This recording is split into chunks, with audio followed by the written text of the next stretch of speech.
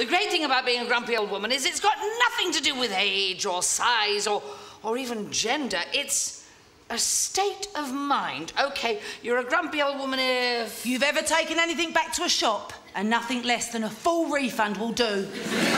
If you're the only person in your house that ever unstacks the dishwasher.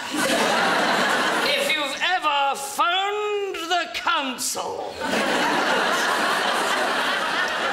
If you've ever said blow, don't sniff. If you've ever gone shh in the cinema. If you've ever held up a queue by counting your change really slowly.